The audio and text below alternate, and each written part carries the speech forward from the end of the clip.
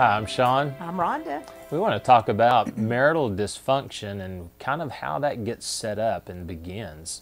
There are dynamics of the struggling relationship, and there's actually a flow, the way couples do, because they're male and female, the way they're going to flow through clashes. Yeah, studies and research have been done for a number of years that kind of reveal some particular components that are present in a dysfunctional or failing marriage. So when they look at marriages that succeed, marriages that in the studies didn't divorce, and marriages that failed, marriages in the study that did divorce, they saw similarities. There were things that successful couples in successful marriages were doing and not doing that weren't happening in the failing marriage, and then there were things that were going on in the failing marriage couples were doing or not doing that were absent or present, different from the successful marriage. So how do we put these things into practice in our marriage? If we see certain behaviors that we have present in our relationship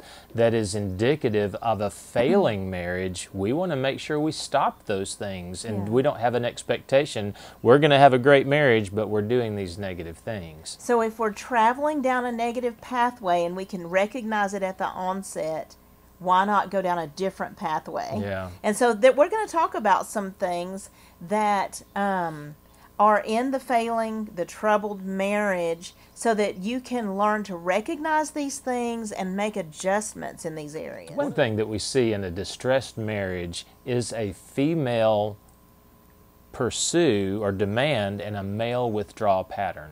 And that can be flipped, so you might have some marriages where the male is doing the pursuing and the female is withdrawing. But what does that mean, pursue, withdraw? Right. So basically the woman is coming after him, she's pursuing something that she wants from him, and he's running away from that. Maybe he's going quiet, she's chasing him with her words, and he's going silent. And so pursuit is basically she's being aggressive or comes across that way emotionally and verbally. And he's withdrawing, kind of like that turtle pulling into his shell, and he's gone into defense mode. And the more she pursues, the more he withdraws. So her pursuit is kind of facilitating the withdrawing. And it's one of the first things we do with couples is we help them accept and love the other person exactly as they are, because when you do that, you're basically acknowledging, you know what, I can't change my spouse, which causes you to stop pursuing, because usually we're pursuing to bring about a change. You know, if we can learn to accept our spouse just like they are, even with all the faults and things that you see that they need to change, but you accept them and love them just like they are, you really are giving them the power to begin to make the changes that you want to see. Because who wants to be controlled? Who wants to be told every move to make?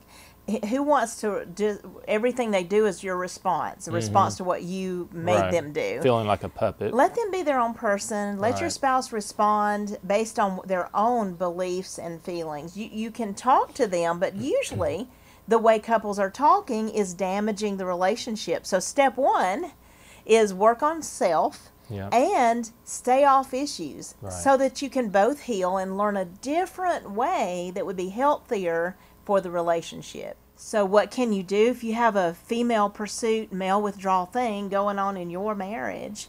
First of all, like we already said, the female stops pursuing. We look at Scripture, in Genesis, the man was supposed to leave father and mother and cleave to his wife, and that cleave means pursue. He's really supposed to be the one doing the chasing or pursuing. And when he stops doing that, she sort of jumps into that role. It's not a good role. Yeah. Also, if you're the one withdrawing, you might have to be able to be a little bit more assertive with what you need to say and your needs. There are kind and polite ways of doing that, however. Letting your spouse know what would help you to come out of that turtle shell, so to speak, and begin to be more present in the marriage relationship. Because she's probably pursuing to pull you out. And so if you come out and you say, hey, the way you're coming across is pushing me back. Do you think we could make some changes? Yeah. But a lot of times we come across in a blaming way. You always do this, Yeah. you never do that. That doesn't help. No, just making your spouse aware, kind of like a coach, is going to let the players know what they need to do to be successful.